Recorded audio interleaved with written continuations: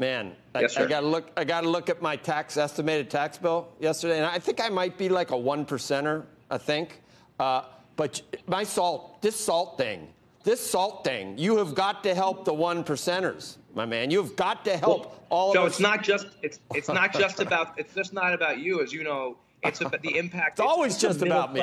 The middle class. It's a middle class issue in Jersey but and New York. They'll never let you do it because it helps people like me. They'll never let you do it. Why do you keep insisting you're still going to try and do it? It's never going to happen. Because I believe two things. One, it's a cop and a teacher in New Jersey. In Bergen County, the median property tax is $15,000. In Kentucky, just for comparison, it's $1,200 average property tax, right? So a cop and a teacher get hit here, not just you, right? A cop and a teacher. And two, if we want to help in states like mine take care of good schools and good roads and great programs and things to help hard-pressed families, we need to have people not leave our state. And they're leaving our state right now because because of salt. We got to reinstate salt. I've made it pretty clear. I'll get you one of these. No salt, no dice. We've got to make sure we reinstate it. You make way too much sense. You need a new party. I mean, Congressman Comer, can't you leave the lights on for him? He wants to. He wants to. Can't you hear that? Yeah, I can, and I appreciate Josh. He's one of the good guys, and the reason that Joe Biden's wanting to be bipartisan now is because there are a couple of Democrats like Josh that have said, no, we're not going to go along with this infrastructure plan unless you do something about salt. So I appreciate that.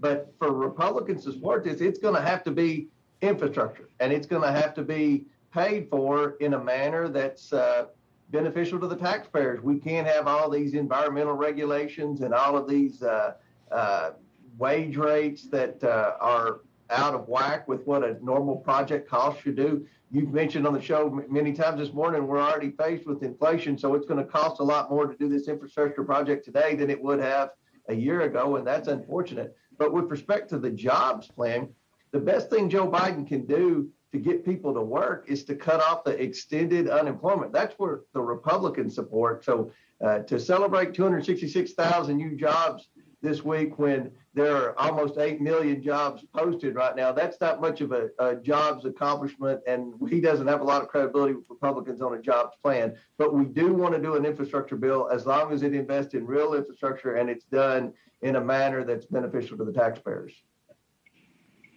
Congressman Comer, before we make this sound like it's too much of a fait accompli and that you guys are going to come together and make this happen, let's talk about the SALT deduction that Congressman Gottheimer wants reinstated. Your party is the one that stripped that using budget reconciliation and without a single Democratic vote.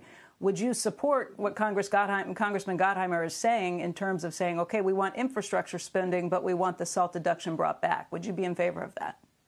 Yeah, I mean, I think that it's unfortunate what people in those high property tax states are paying for property tax, and it's unfortunate that they're not getting to deduct that or their state income tax. So I would be open to that. I'm for fair taxation. And I also agree with what he said about people paying their fair share. There are a lot of people that get out of paying taxes. And instead of raising taxes, I've always been a proponent of just looking at the tax code and eliminating unnecessary tax deductions and unnecessary tax credits to make sure that everyone pays their fair share. So I think that's a better strategy than just all out raising taxes.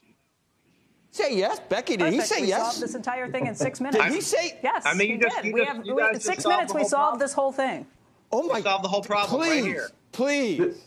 Congressman Comer, I'm sending you a button today. I love it. Never happened. Let me be completely transparent here. Josh isn't like most of the Democrats in Washington. Okay, they look at the world completely different. So we could sit down and get an agreement. I don't know about Pelosi and the squad and the rest of his colleagues. Shepard Smith here. Thanks for watching CNBC on YouTube.